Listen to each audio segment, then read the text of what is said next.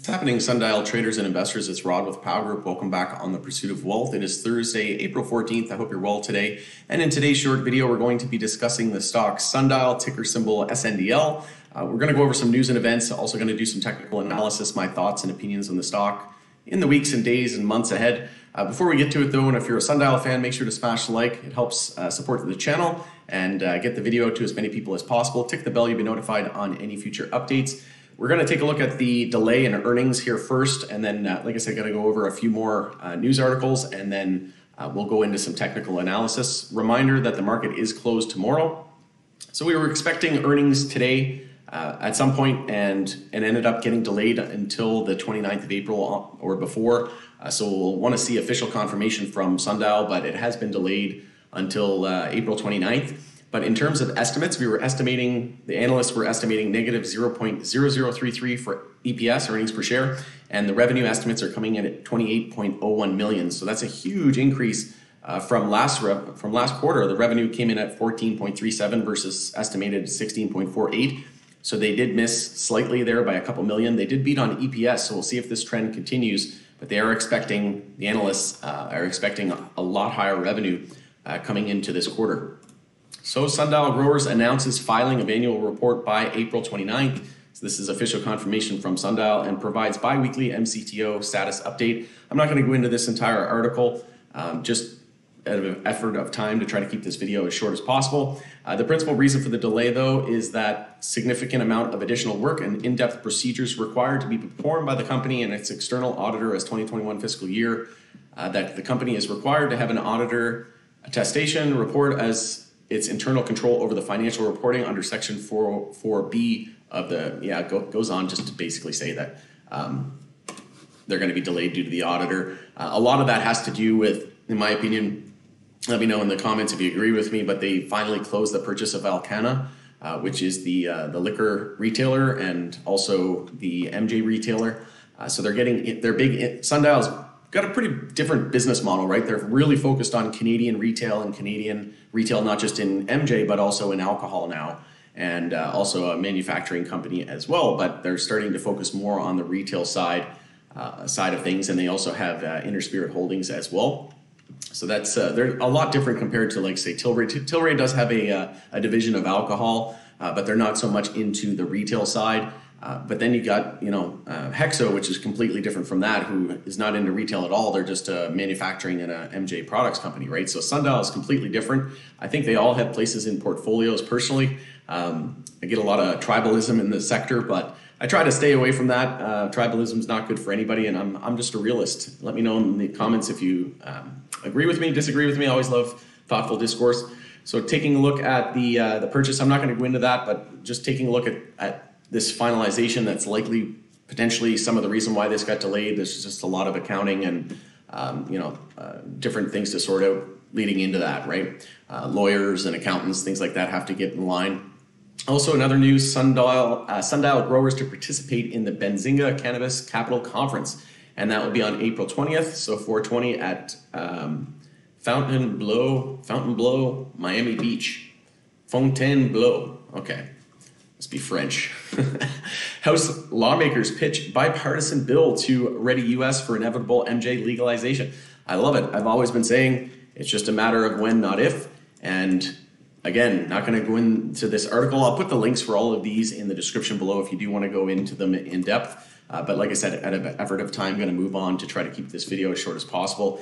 But 3 congressional lawmakers, including a Republican leader on the Congressional Cannabis Caucus, introduced a bipartisan bill Thursday to prepare for the federal government for the inevitable and end to MJ prohibition. The legislation would create a publicly transparent process for the federal government to develop a regulatory and revenue framework that would be enacted if and when the 85-year-old prohibition on MJ ends and the plant is effectively legalized.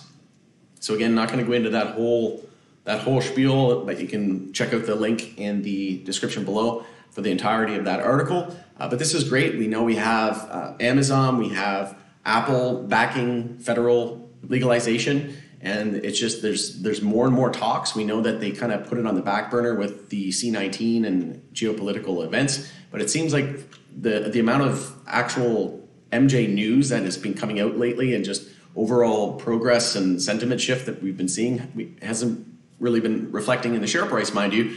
But again, we're starting to see this narrative change. And I think the next couple of months, once we see crypto top out and tech stocks top out, I think that's when we're going to see that rotation and that shift and that focus as crypto and the broader market and big tech enters a bear market. I believe that MJ is going to enter a bull market. So we'll take a look at, speaking of the price, we'll take a look at the chart here now. We did have a huge move, right, on SNDL leading into the earnings. So that was a little bit of a cause for concern, right? Because leading into earnings, and mind you, we didn't know when earnings were going to be and they got delayed, that type of thing. But 100% into earnings, you know that there was going to be a significant pullback, right, with earnings just around the corner. Obviously, people were going to want to de-risk, and this came after we had the huge pump in the sector, right? After we had just overall, like I said, that progress on legalization. Tilray came out with earnings, and the whole sector just completely caught fire, right? More so the LPs than MSOs. And again, that's because of LPs being on NASDAQ and the NYSE, right, on US major exchanges. So for comparison's sake, Tilray had 2 billion traded in one day. It was the highest volume. I think it was almost 2.5 billion traded in one day. And for comparison's sake, Trulieve only had 12.5 million or something like that traded that day. So 12 million compared to 2.5 billion, there's a huge difference, right? So we had that huge move up of about 100% on Sundial, and that was in 8 trading days, so 10 days total. And we had a higher low every single candle for the entirety of that move. So for 9 trading days in a row, it was a higher low every single candle. So when we have a pattern like that, you have to ask yourself, well, when are we going to pull back from here, right? It's only a matter of time. And that's what they typically do when we're nearing a bottom and we're so beaten down and oversold. That's usually we see a massive short squeeze and just market makers take full advantage of retail and we see these explosive moves up, right? So we came off of daily oversold. I believe we were weekly oversold as well, but we had that huge move and we went straight into daily overbought, right? We got up into the 80s there on the RSIs. On the RSI in the 80s. So having not consolidated in 9 trading days in a row, you have to wonder when are we going to start pulling back? So this was a clear setup, right? As soon as we break that pattern, the higher low every single day, then it was clear to get to sell your position. Again, this isn't financial advice. This is for entertainment purposes only and my thoughts, but this is what I would have done. I personally don't have a position, full disclosure, in SNDL at the moment. Just not completely sold on their business idea at the moment, but I know there's a lot of people in our group, in Power Group, that are interested in it. And I know there's a lot of retail investor intention as well. So I wanted to come out and do a video, but just give you full disclosure that this is a complete unbiased opinion. I do think that I guess I would have it in as part of my ETF. But that was the most exposure I have. I probably will look to add it eventually, but again, just not comfortable holding it through earnings. And we're in a daily downtrend. We did confirm weekly uptrends though, but we know that the whole sector needed to confirm weekly uptrends. MSOS, the ETF, HMMJ, Tilray, all not even close to start to confirming a weekly uptrend, right? So that's why I'm just not interested yet. I may take a position once we start to confirm weekly uptrends, but this isn't a name that I've got FOMO on whatsoever. I do think that they're going to have some troubles with their Alcana business. There's rumors that there was a lot of debt from that, but not just that.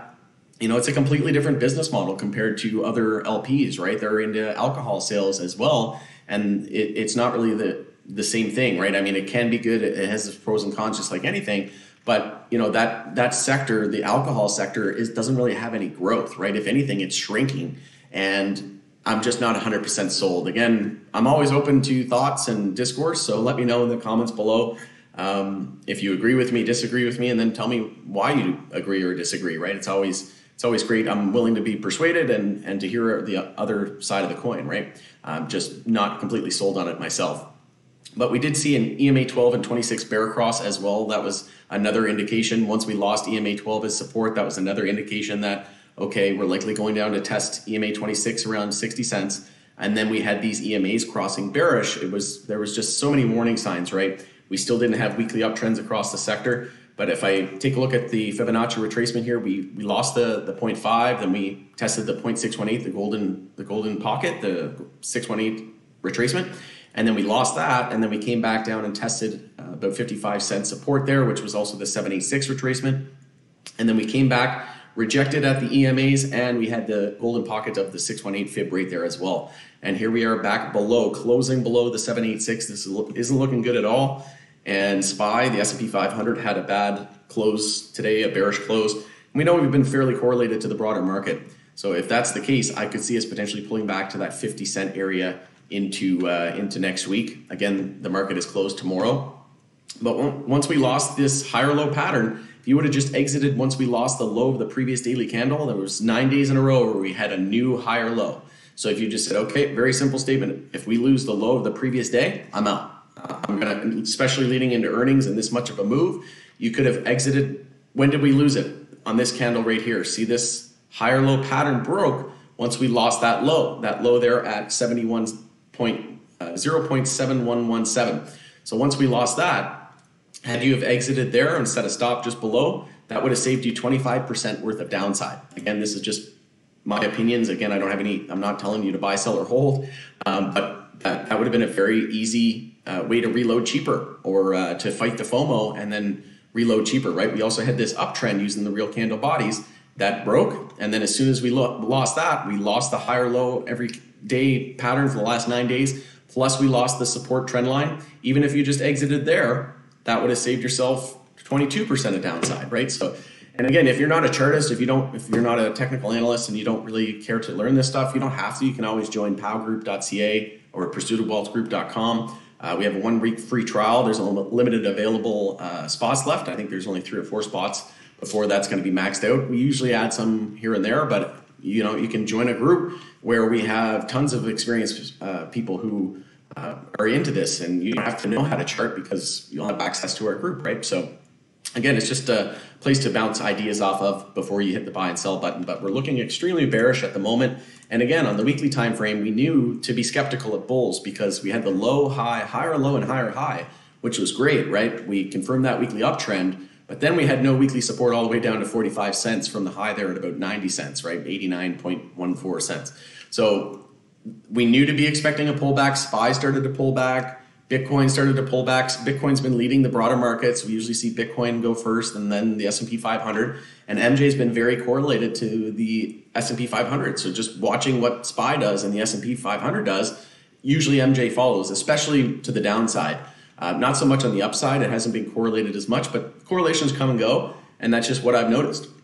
And then another clue was that Tilray hadn't changed its weekly trend either. We were just coming off the low. We broke the weekly downtrend with the break there of 748 resistance. Once we broke that, there was no longer a weekly downtrend, but we didn't have a weekly uptrend confirmed. We were just coming straight off the low to the high. We didn't have a higher low like we have now, followed by a higher high, right? Like SNDL did. So we had the low, high. We're just looking for a higher low compared to 478. And then if we hold that from here and break 908, that's going to confirm a weekly uptrend. And the more names, right, that have weekly uptrends, the better. We'll look at the HMMJ ETF, right? We're still not really, this move's all coming off a new low. So we still have to break resistance here at 618 to confirm a weekly uptrend. If that happens, then we say, okay, well, we need the whole sector, right? I'm not even really concerned about earnings, to be honest.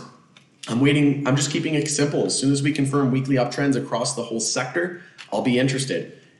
I'll be a lot more, I'll pay attention a lot more. But as of right now, I've got my bags packed. I've been dollar cost averaging. Granted, everything dropped a lot more than I expected, but again, I kept cash on the side. I also had a short position on the S&P 500, and when we had that 13% correction on SPY, I was able to cover those shorts and then buy a bit more MJ dollar cost average with those profits.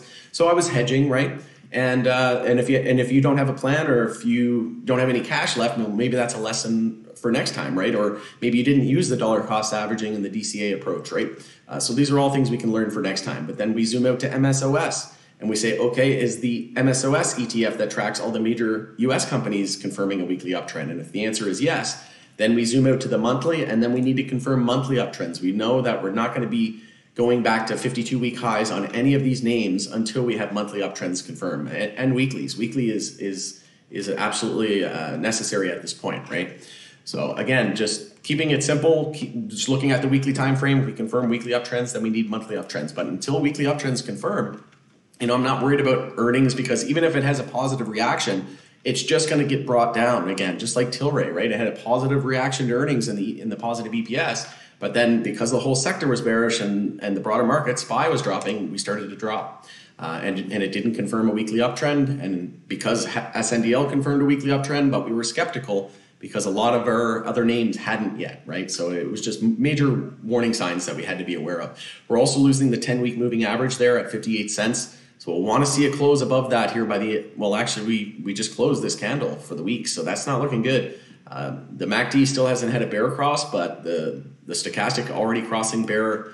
It's not looking good. I think we could test 50 cents, if not, maybe even see a flush of it and trigger some stop losses.